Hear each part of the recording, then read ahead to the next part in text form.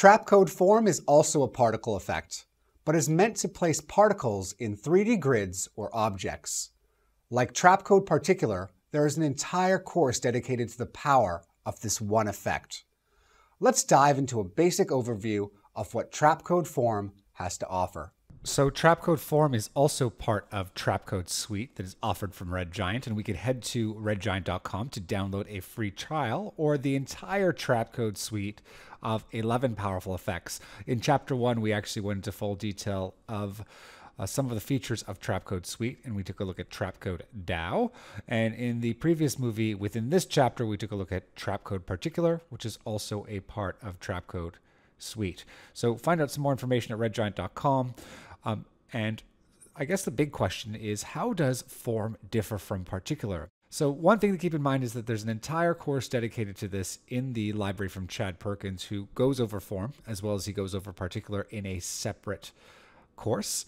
And let's do a search for form and find out here with a basic overview. So I want to take the form effect and I'm going to drag it onto my solid. And we can see right away form is different than particular as the particles stay put. There's no forces on them. These particles don't live and die. In the case that's right in front of us right now with the default properties, it's just a bunch of spheres that are replicated on a box grid.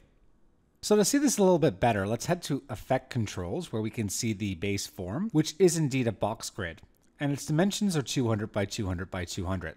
And these particles live on this box grid. So first of all, we can increase the size of this to see this and make it a little bit larger by hitting 900 by 900 by 900.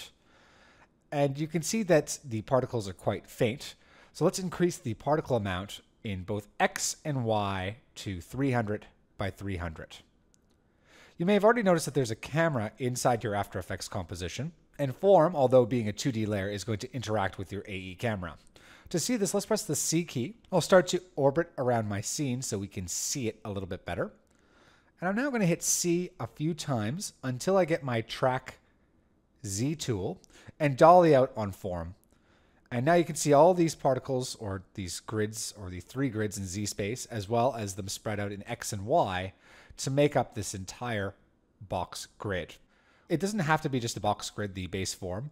We can actually make it a sphere or box string, which could be handy for certain types of motion graphic animation. You could also have your particles form around an OBJ file from, say, Cinema 4D or Maya. This will also interact with AE's cameras and lights, so you can bring in full 3D OBJ models to use as your base form. So that's great. Let's close out this section and go down to the particle section.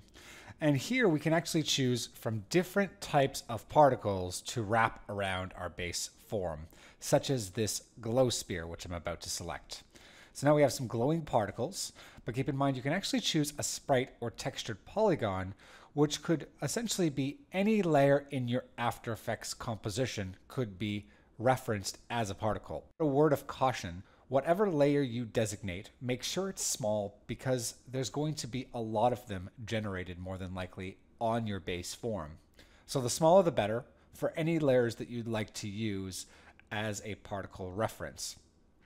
Unlike particular, you don't have the same effects browser or that same visual way of working, but again, there's a ton of content on Red Giant and in the library that will feature how to get the most out of form in much more detail than this overview. Let's work our way down to some more of the most used categories, and let's take a look at quick maps. I would like to change the opacity and color over the base form. And I can simply do that by going up here and turning on map opacity and color over X, or the X axes.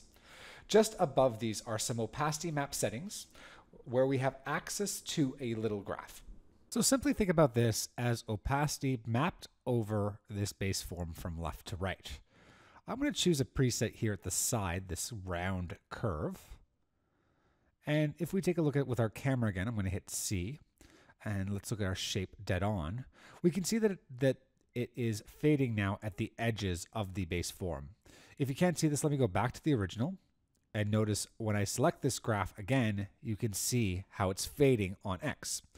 Now, alternatively, you don't have to just fade or have a opacity map fade on X, you could fade this on Y. You can choose a radial base settings, and opacity will be mapped differently across that base form. Now let's go back to the default and go back to X. So besides this opacity, we've also got color to play with, and how color is going to be mapped across this base form. So I'm going to go to the color map, and one of my favorite little handy buttons is this random button.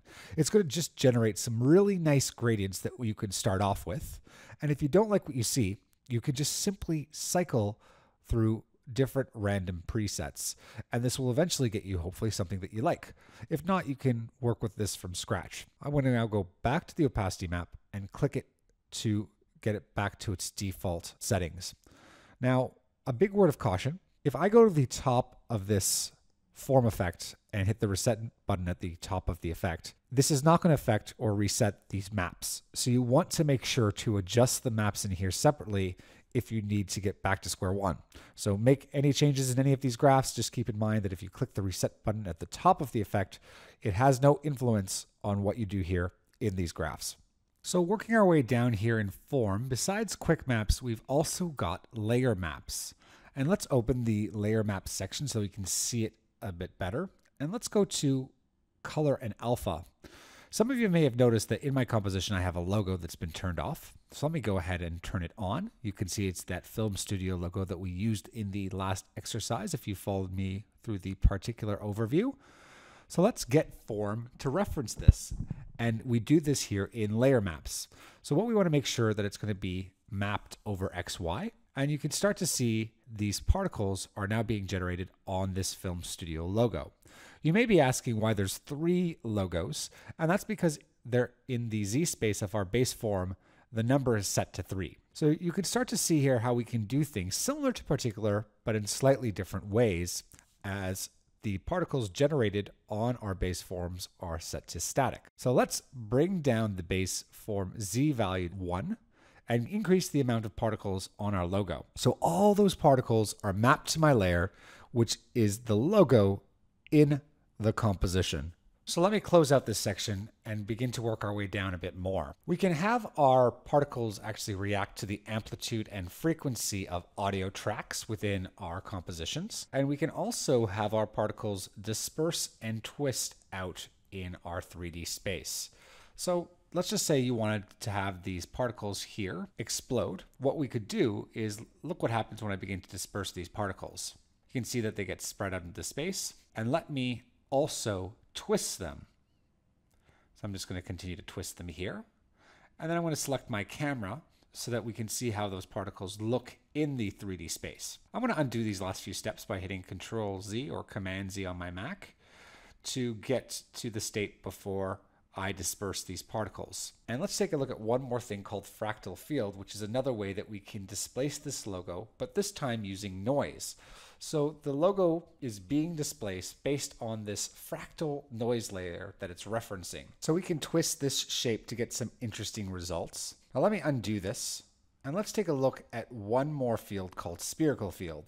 If I start to increase the strength underneath this section, you can see a circle in the middle of these particles has been formed, and they remain on the outside edges. We can, of course, increase the size of the sphere as well as the strength of the field. Now, picture combining this with some disbursement and twist. Now let me turn on the logo in my composition, and you can see how the particles are formed around it. So here's an overview of what Trapcode form is capable of. And remember that these particles don't live and die and are not emitted outward. That is how Trapcode particular works.